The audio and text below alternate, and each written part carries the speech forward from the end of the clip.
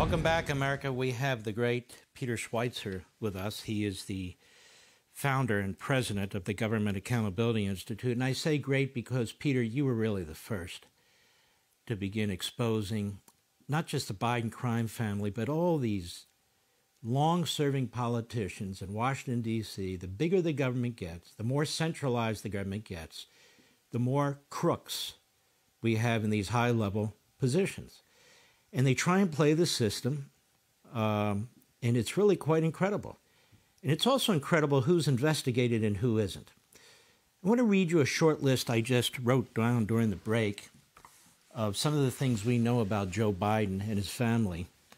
And then I want you to comment on it, and then I want to comment further on it. We know most recently a $250,000 wire from Beijing to Wilmington, which has the beneficiary's address as the address of the home of Joe and Jill Biden. We have the Biden Penn Center, which was heavily subsidized by the Communist Chinese. So after Vice President Biden takes a respite from his endless government career, he's paid almost $1 million a year.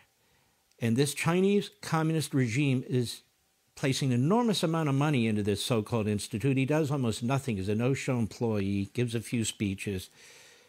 You look at emails and texts to witnesses related to the Hunter Biden laptop. It is loaded with evidence, loaded with emails, loaded with potential witnesses.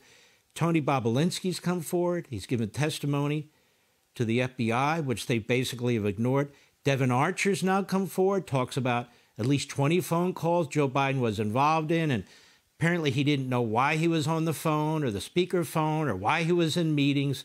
And according to Democrats, there's no evidence he knew anything, let alone took a dollar. We know that Hunter Biden's partners and staff at his businesses were in constant contact with the vice president's staff.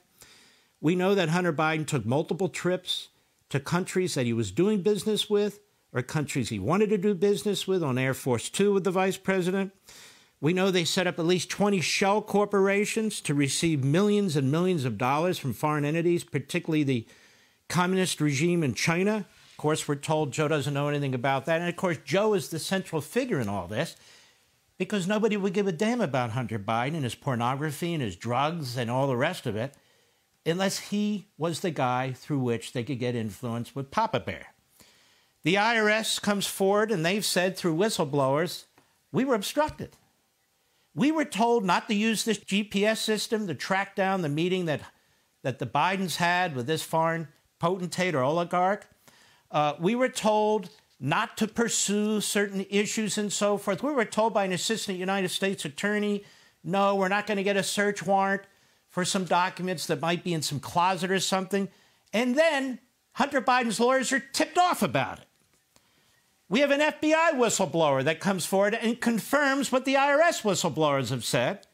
We have a special counsel that's been appointed who's done everything humanly possible to be the mob lawyer for the Biden family, just like his boss, the Attorney General of the United States. We have Burisma, which is obvious, a corrupt company paying millions of dollars to Hunter Biden to be on its board, and an obvious act of obstruction by Joe Biden getting the prosecutor fired.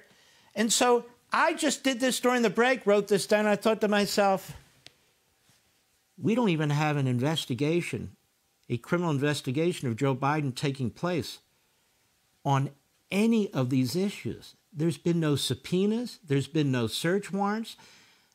Not only is not a special counsel, there's no assistant U.S. attorney, there's no public integrity section looking into this. And then conversely, every time Donald Trump sneezes, there's a grand jury.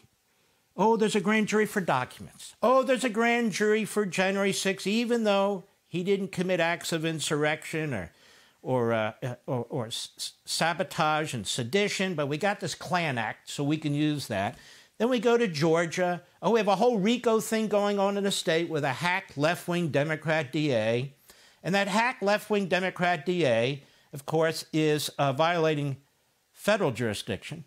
She's indicting federal officials for what they did at a federal level, and that's just part. And then, of course, in New York, we have a hack radical left-wing attorney general who's trying to destroy Trump's businesses with a hack Democrat elected judge. And then, of course, we have another hack Democrat elected DA in the Manhattan case. I'll get to the question, I promise, going on here. So here's my question to you.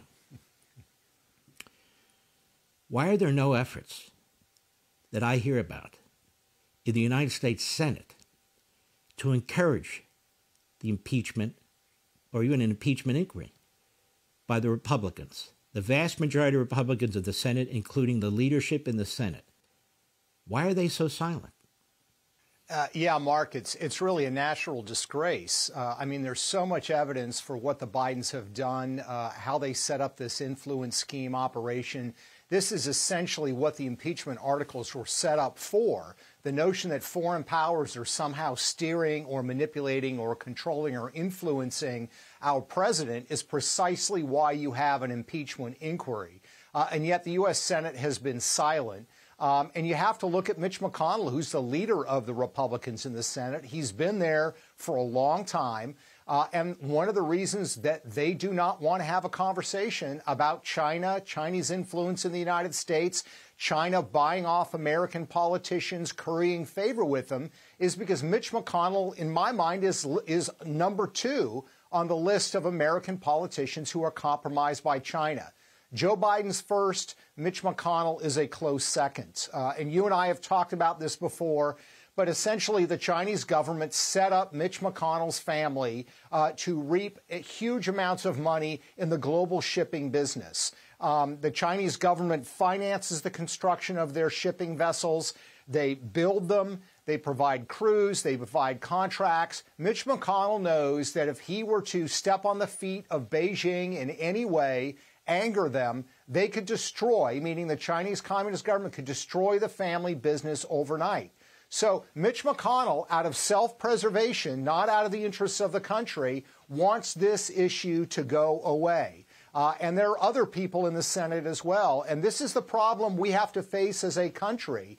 You know, what are the options that we have? The founders created opportunities for us to check those in powers. But what opportunities do we have if the machinery of government has broken down, if DOJ, if the whistleblower statutes are now being called into question? What other options do we have when our political leadership faces some of these same compromised situations? So it's a very perilous situation we're in right now. When we come back, what you say about Mitch McConnell, the question I have is, so why do a majority of Republicans keep electing him to be their leader? Leader of what? To what? For what? I mean, these checks and balances you're talking about, of course, it takes the House to impeach, but it takes the Senate to hold a trial. And what I've been hearing out of the Senate is this is supposed to be rare. We're not supposed to use this that often. You know, we're supposed to save this for Donald Trump. We tried it once. We'll hit him twice, even when he's out of office. But for Biden, it's supposed to be rare. I want to pursue that with you. We'll be right back.